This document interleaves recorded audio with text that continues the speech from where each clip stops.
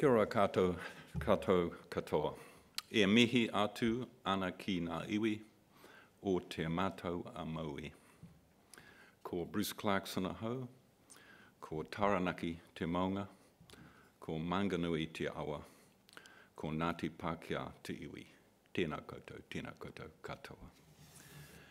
The rest of the information you need to know, I guess, is up on my first slide. I do work at the University of Waikato, and I'm particularly interested in urban restoration, and I lead a research program, which I'll mention briefly today, called People, Cities and Nature.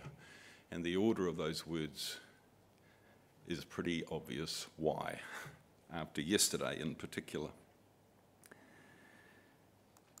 So we live in an increasingly urban world. 54% of the world's population live in cities, and by 2050, we expect that 64% of those people will live in cities. And of course, New Zealand is no different because we are largely urbanised. I've been thinking a lot about what we can do about assisting our biodiversity, reversing biodiversity decline, and I've been wondering for quite a while, what if we thought about cities in a different way? What if we thought about cities as being a solution to saving biodiversity? And when I say biodiversity, I love the word nature way better. It's something we can connect with the public with. Native plants and animals, nature, green space, and that broader concept in which the topic is nested, the concept of natural capital. Now, New Zealand's main urban centres are shown here on a map, and the significant thing about them is that they do tend to be largely coastal. There are a few exceptions. The city I come from, Kirikiriroa, Hamilton, obviously, is inland. But the point about their location is they are in the zone which was formerly the richest biodiversity resource of all. That interfaced between land and sea on the coastal margin, and in the lowland zone was clearly the richest place for the expression of Aotearoa, New Zealand's biodiversity. And so when we talk about impact on the landscape, our cities are responsible for a lot of that decline. And when I heard Bruce Wills talking yesterday about farmers and their recognition of, the issue of intensification of the rural zone, just remember, there is no urban divide. We're all equally culpable because we are the resource users that have been harvesting and using all of the production.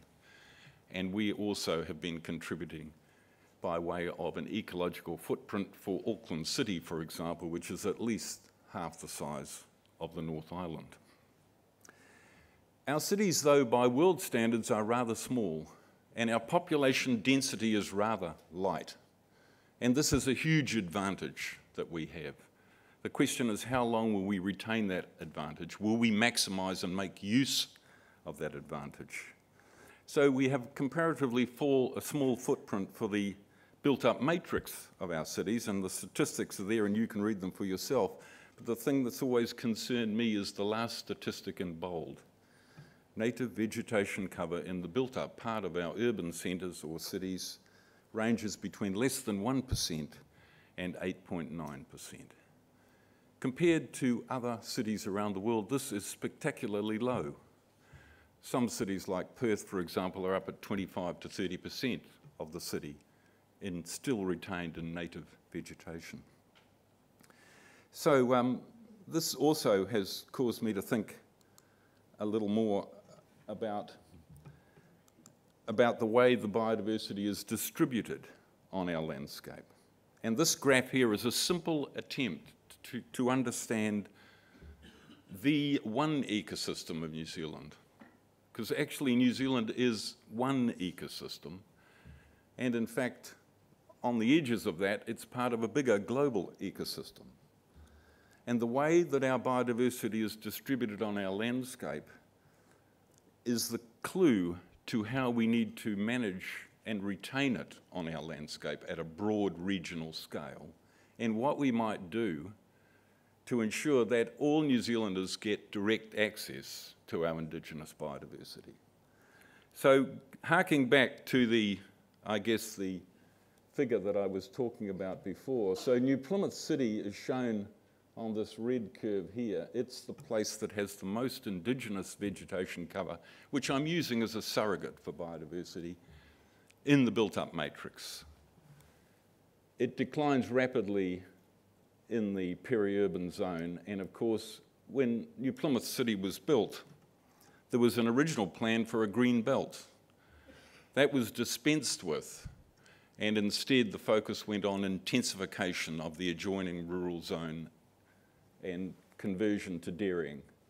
But as you move further out from the centre of the core of the city, you start getting onto the peripheries of that great national park, Egmont National Park. These cities here, the Bs and the Cs, are the Wellingtons and the Nelsons of the world that have the, the constrained feature close to the coast with a backing of hills, and the hills, of course, because of their rough topography, have maintained good cover of native vegetation because essentially it was just a little too difficult to get rid of all of it. But the cities that have borne the biggest brunt of all are the ones shown in the flat line curve. 7 cities in New Zealand have this curve, and so if we were going to be serious about looking after our indigenous biodiversity, we have a major challenge. Now, obviously, within that 7 are Napier, Hastings, Christchurch, and Hamilton, the city where I come from. I've been particularly interested in this 10% figure because I think we always need a target to aim for. And at the Crazy and Ambitious conference that occurred at Te Papa earlier in the year, I floated once again the notion that all urban centres in New Zealand should be aiming for at least 10% of their built-up matrix to contain indigenous ecosystems or plant communities, whatever you want to call them, to retain our own biological heritage. And people have said, well, yeah, why 10%? Well, there are some very good reasons based on science for the 10% figure. There's a recent paper just been published in New Zealand Journal of Ecology, I think, which helps with this. I'm going to show you some species area curves directly after this, which also back up my proposal. So the paper by Ruffle and Didham points out how important it is on a regional scale to have at least 10% indigenous habitat if we're going to be serious about looking after, for example, our native birds. The work of the Finnish ecologists, these species decay curves for the size of the habitat are very important. Once you get below 10%, you get an out of proportion loss of the representation of the species of your district, of your locale, of your region. And that is why I think that a target like 10% is one worth pursuing. So I'm going to try and build my case now by going into my case study. And you knew it would be Hamilton, of course, because that's where I come from, but also because of its relevance to Cape to City and Napier. I think there are a lot of things, a lot of comparables, some points of comparison, complementary approaches that could be used here in Napier and as part of Cape to City to bring back indigenous biodiversity. So Hamilton is sitting in the middle of an indigenous biodiversity desert.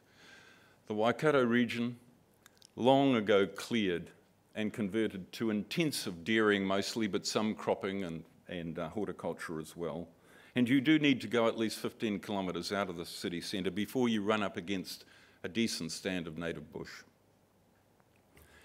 The story I'm telling is also a story of the evolution of the way we've approached restoration ecology in Aotearoa New Zealand, the way we've evolved our conservation biology.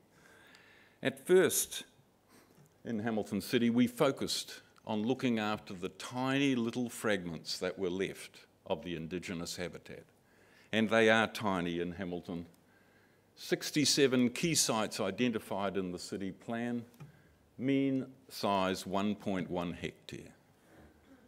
Some notable people here on the boardwalk of one of the most important sites, Te Papanui or Claudelands Bush, 5.2 hectares. That's our biggest bit left of what used to be there.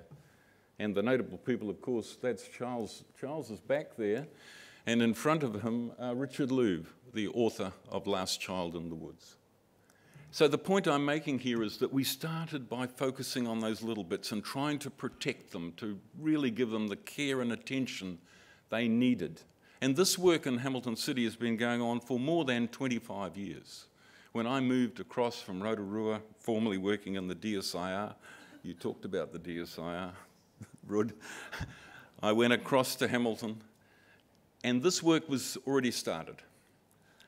And this is the story of, I guess, of conservation biology in New Zealand, the focus on the extant, the existing resource at first. And so we know a lot about how to manage existing resource. You know, we remove the weeds and the pests and we try to buffer it and expand it and connect it and link it. But the point I want to make today is that in cities like Hamilton, Napier, Hamilton, Christchurch, whatever, that won't be enough to maintain, even maintain biodiversity on our landscapes. And it won't be enough in that broader regional space either to ensure that we retain the biodiversity we want at a broader scale. And for those places, I believe we need what I call reconstruction. So reconstruction is moving beyond revegetation, which was an approach we used in the mid-70s, where we just roamed around the landscape and planted trees and shrubs. But you know, we need to take that another step. We need to have the notion of target ecosystems and habitats and bringing back full assemblages and species occupancy, basing here my concepts on the work of McGlone and Bill Lee, Matt McGlone. And we need to build habitat for all components of ecosystems and not just for bringing back birds.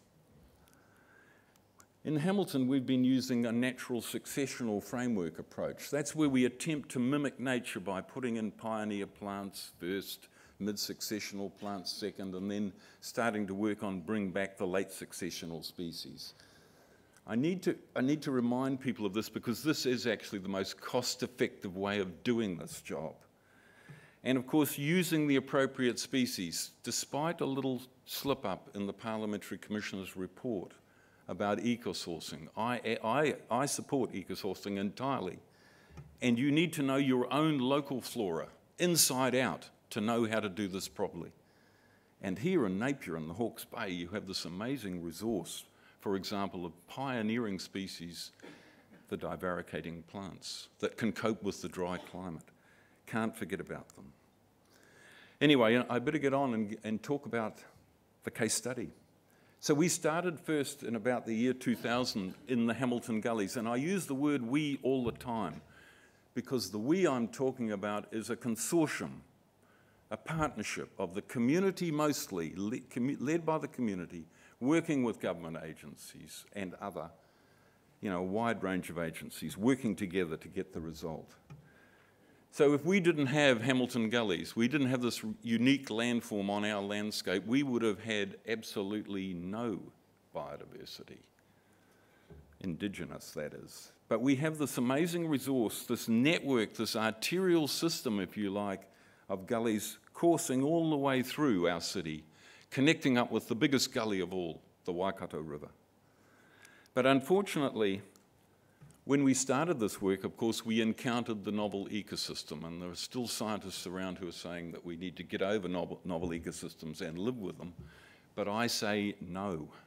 We need to give top priority to our own indigenous habitat.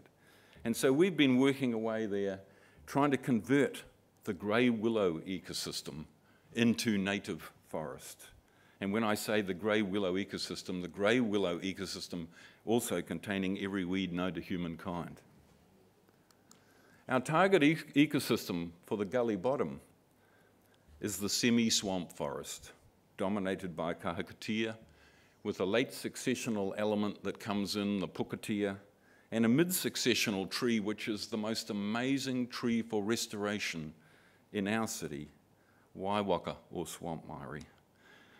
Waiwaka has pneumatophores. It's completely adapted to the waterlogged soils of the back swamp in the Hamilton Gully, and we're all watching and waiting and hoping like hell that the myrtle rust doesn't start hitting our waiwaka. So the question is, how do you do it? How do you put it back together? And I'm just going to show you some slides now that give some examples of how we get it back together.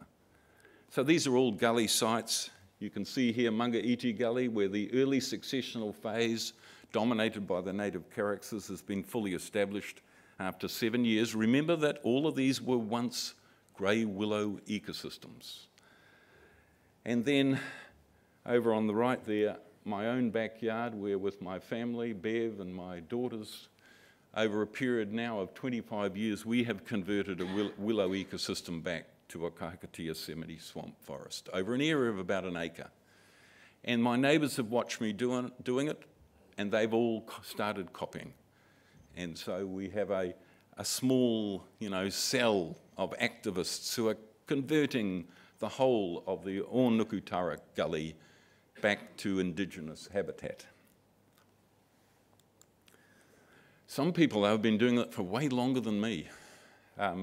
Elwyn Seeley was a doctor up at the Waikato Hospital, and in his weekends, he restored his gully. And so at the New Zealand Ecological Society conference last November, we had a field trip to some of these sites.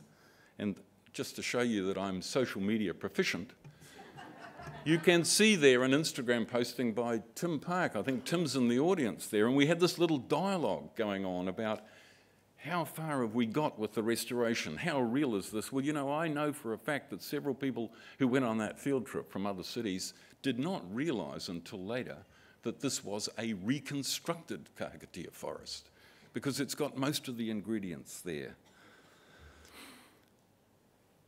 In the same way that we learnt that restoring remnants was not good enough, that there was a need to expand them and connect them, in the same way that we got started in gully restoration, we also realised that that wasn't enough if we're really going to turn the tide of biodiversity decline. And so we then turned our attention to some open space, some public land up by the Hamilton Zoo, where again, many members of the community, after a long political process, lobbied for a Millennium Project, which was the creation of a natural heritage park, which would have within it the examples of all the major habitat types, ecosystem types of the Hamilton Basin, all reconstructed on a site just over 60 hectares that had been previously farmed for about 100 years and has this lovely little peat lake in there, also in dire need of restoration, Horseshoe Lake. First tree planted, 2004, and here is the progress to date. So 2004, starting with the Google Earth image of a lake with nothing around it apart from grazing land, and by 2017, 31 hectares of indigenous habitat reinstated, making it the biggest remnant, it's not a remnant, but the biggest patch of indigenous habitat now in the city. And how did we do this? We've done this largely by community action. So every year, the Arbor Day plantings occur. This is from June 2016, 1,800 people, 28,000 plants, 3 hectares planted in 3 hours. Of course, it takes way longer than that because you have to do all the preparation beforehand, You've got to grow the plants, you've got to lay them out, you've got to do all of those things and get it in place. But the point is, the mobilising of an urban population is the key to getting this work done. Sitting behind it, because although I'm telling you a story, I'm following the model that Ruud advocated. I'd like to take that model a little further. You not only have to tell a story, you have to create a meme. You have to create a meme that people buy into and perpetuate for generations to come. So we've been doing a lot of research to underpin this work, and I'm not going to give you the detail of the research. I've just given you a list of some of the work that's been going on just on the one topic of restoration planting in Hamilton, because everything I've shown you in those slides has sitting behind it some science. I haven't just made up the story. Even to the extent of trying to understand how we might bring in the very specialised members of our native flora, the shrub epiphytes, which had gone from our city entirely because small patches overrun by possums, loss of the specialised shrub epiphytes. So we've been doing trials which have had success rates of over 85% of just putting them back into the trees. Now that the predator numbers are down, the possum I'm talking of here as a predator, and we are able to re-establish the really special elements of the indigenous flora. Now, of course, I've been talking about habitat reconstruction, and I really liked yesterday to hear from Campbell when he talked about the threefold approach: people, pest control, habitat reconstruction. And of course, in Hamilton, we've been rather helped by the Waikato Regional Council program called Hamilton Halo, which has done intensive pest control in a 15-kilometre radius around the city. The red areas there are the bits that have received the intensive pest control, the rats, the possums. And in recent times, and I say recent, in the year 2009, we reached what is called the Tui tipping point. We like to call it the Tui tipping point because prior to 2009, they were only rare visitors, extremely rare. In my early 15 years of restoration in the Hamilton Gully, I saw one tui for 30 minutes prior to 2009. And by the year 2009, a perverse result of the social media postings was people got sick of reporting sightings of tui post-2009. They just said, yeah, they're there, right, let's get on with it. And of course, the question now is, what is next?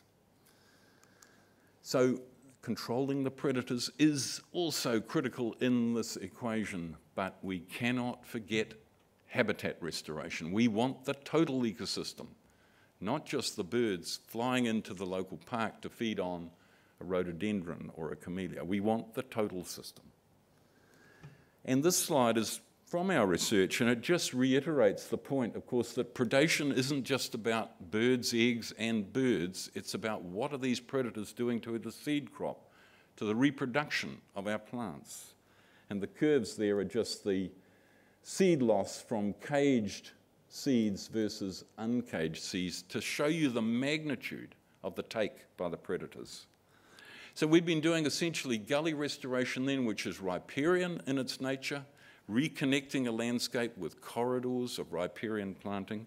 And in recent times, we've also realised the importance of the expressway and the motorway. So there are many ways of building corridors across a regional landscape.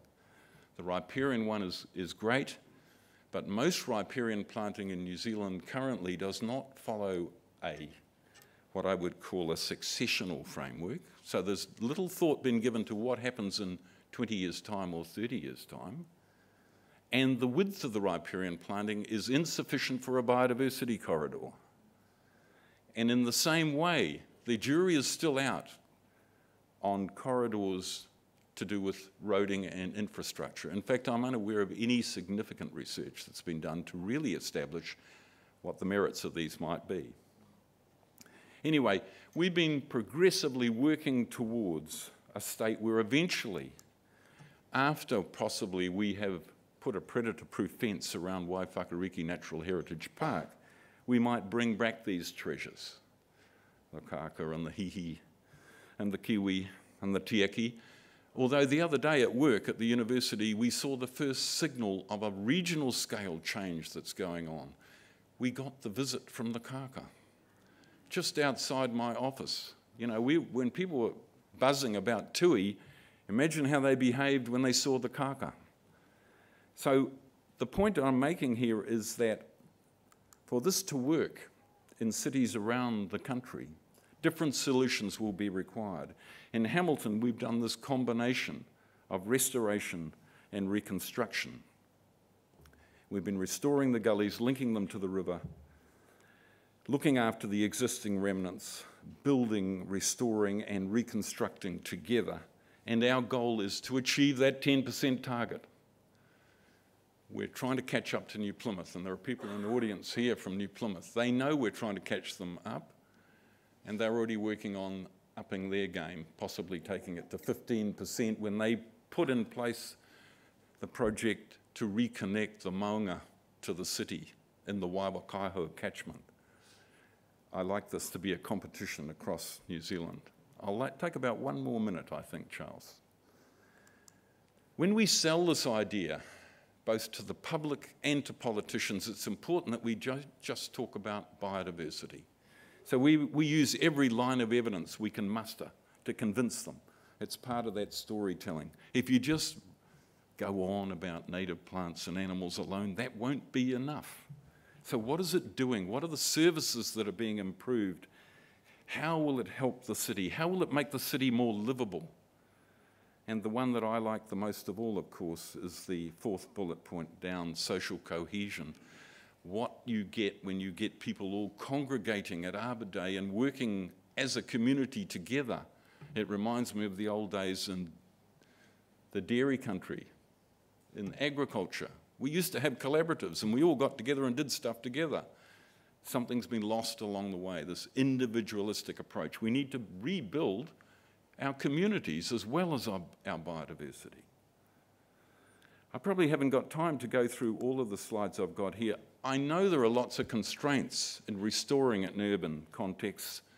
I've listed them all there, but I'm confident that we have mitigations for every one of them, that we can do things about each one of them. And the thing that I've been wanting to focus on for a long time are the opportunities presented by urban restoration.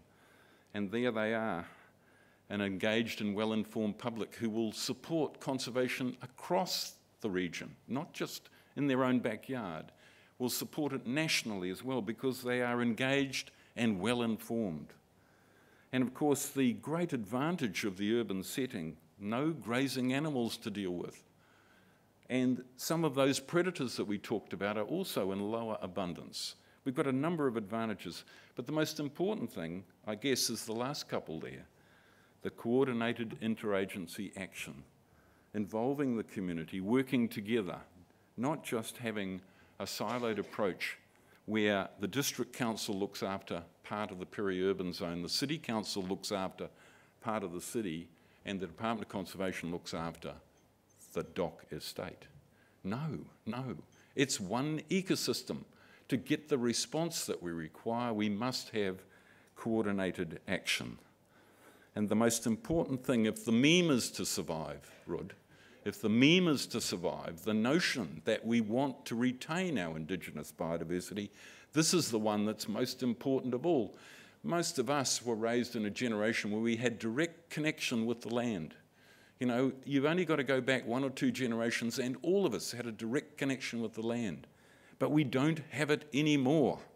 We have to reinstate that connection, and the place to do that is in children's backyards. And so the Arbor Day, we've now got the Arbor Day situation at Waiwhakariki where children who planted in 2004, you know, who were teenagers or whatever, have come back with their own children. So you're building the meme, you know, you're spreading the word. It is like a disease. A successful meme promulgates itself all around the place. We have to be very careful in Aotearoa, New Zealand, that meme does not die. Just because we're talking to ourselves here in this room will not make the difference. So anyway, to finish, I sincerely believe that urban restoration is the new frontier. It has a place in regional scale restoration that cannot be underestimated. And I look forward to seeing how the urban restoration will be integrated into Cape to City as well. Thank you very much.